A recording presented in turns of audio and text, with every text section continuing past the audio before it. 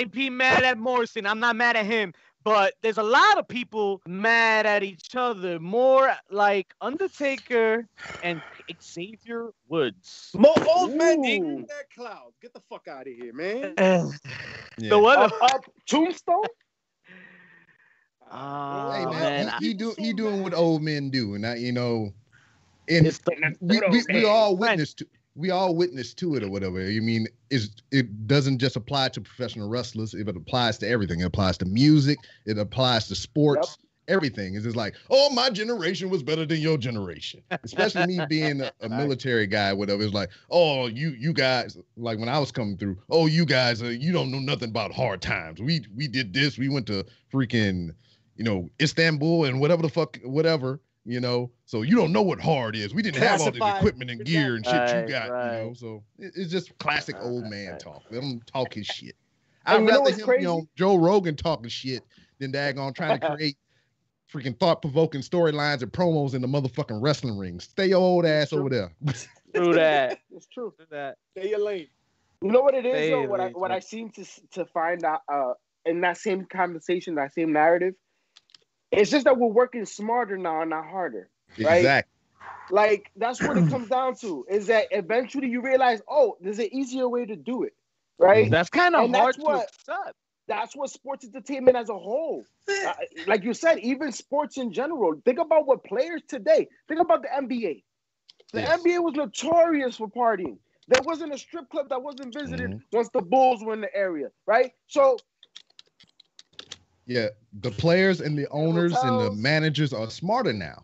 They are protecting their investment because if you keep them out of the clubs and you keep them healthy, there's more return on deposit. Yeah. So I mean, that's all it is. It's just damn like Lou Williams, but Magic City. The NBA script is cool, JP. Shout out to cheaters, but what I'm saying. But one of the things I was sort of getting from I think it was from the Joe Rogan podcast, was like Taker was saying for some of the talent, right? Like he feels like they're maybe a little too pretty, and I can sort of get behind that in the sense that you don't really see a lot of guys that look like they're down to fight. Like okay, it's more about the moves than about trying to win or beat the shit out of someone. It's like let me try to get my tope off. Yeah, and then so that part I can understand. That's why I give props to Jay White, because he addressed those issues and everything and whatnot. So I mean, I just dig that dude as a whole. White. That's an interesting name to bring up this season.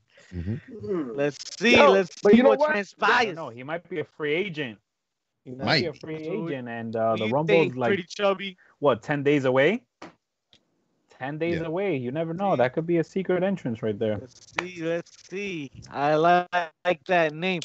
Who you got? Hold on. Other people. Rob, hold up. Rob, who you got as a secret possibility here? Because we got to ask Rob, right? Like, word. It's Rumble season, baby. We got surprises galore.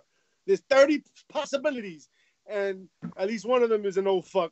So, it's going to be, I believe there might be a couple of those. I just because of the climate, and we talked about this constantly on one of my shows, Wrestling is Trash, but it's just WWE and AEW to a certain extent. It's just all these companies right now, they are hindered by the pandemic. They only have a certain crop of talent that they can work with. That's why you don't see a lot of new motherfuckers coming in, even though they're signing them and tucking them down in the performance center or whatnot. That's why you keep seeing the same recycled shit on Raw, and they're trying to spice it up on SmackDown. But for the most part, it's the same people over and over and over and over again because they can't get people in there safely. They got people stuck in other places that can't make the journeys and the trips and all that other stuff. So I don't foresee too many new people popping up at the Rumble. And if it is, it's just going to be somebody that hadn't been on TV in a while. Okay. So I don't think there'll be any like surprise like a AJ Styles was when he first popped up or something like that. It'll just be somebody that we hadn't seen in a while. A la Aleister Black, maybe. Damn, I haven't heard that name in a while. Exactly. See, so that would be a surprise when he pop up.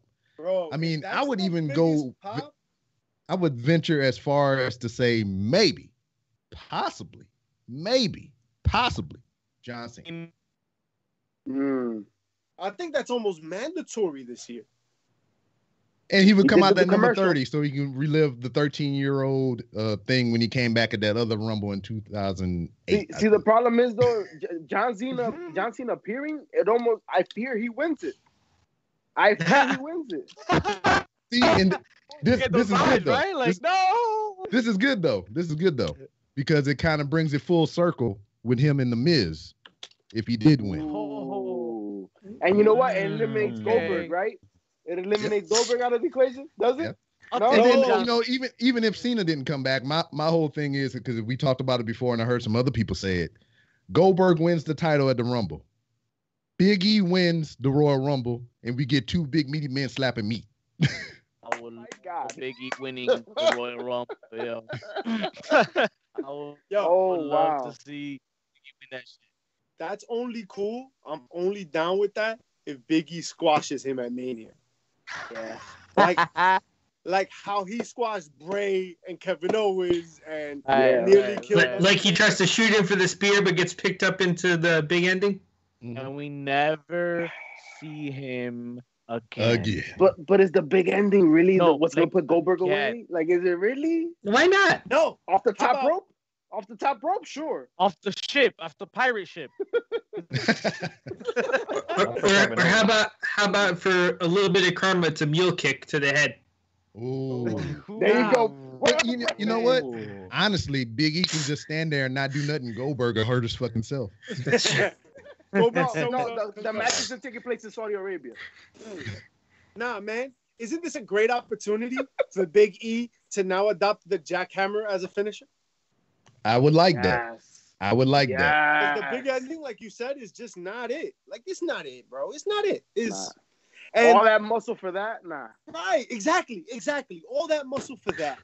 I think the spear is Very overdone. He interesting. should probably avoid it. But the jackhammer, bro, he looks like he got the strength for it. That would be a perfect move for him. Yeah, and he's been Listen, rocking with that. He's been rocking with that move for a long time. I think he even had that in NXT. So it's time to refresh and get something new in there. Absolutely. If you're gonna be I hope Ziggler's listening. another soft ass finisher. Like if you're gonna be a champ, like you need that impactful finisher. You know what I mean? Like that's part of the show. I'm gonna jump up and throw you from behind. I mean, listen. That's Leg nothing. drop. That's the reason why Goldberg is even still relevant, because of the impact of his moves. He knows three of them, but they're amazing when he pulls them off. Yeah. Right? Greatest Goldberg match of all time is him versus Diamond Dallas Page. Ooh, Bang. Yeah. for sure. Yeah. And wasn't he knocked out in that one just too? saved him. Did he? I don't know. I don't think think- we're gonna see DDP because he worked for AEW. Ooh, that's true. That's true. So there's Yo, what Snoop if- now. He's on the coach. What if all of Bullet Club fucking comes out? Because fucking the Rumble, I don't even know if they can have a 30-man lineup. Like, do they even have 30 available bodies? I have no idea. I bet you some will Well, be you know- changed up wait. last minute because of COVID. Well, you know Jinder Mahal coming back, so Oh man. Is that's that only Nothing because, can and I only hinder say the- that because they got the India show coming up. So That's right. That's true. You playing the so long does- game, okay? So does Gender screw McIntyre? that's what I hope. Because Okay. because I mean we already know that they best of Wow. friends, so that only makes sense that they fight. Yeah, that makes sense. Especially in Question 3MB days. for you guys. Same Question. thing with Sheamus. Sheamus Talk probably to do me, some Prince shenanigans too. Chubby. With Beth Phoenix coming back last night at NXT, you guys think that Edge is gonna be around for the Royal Rumble? I have a feeling he might. Yes.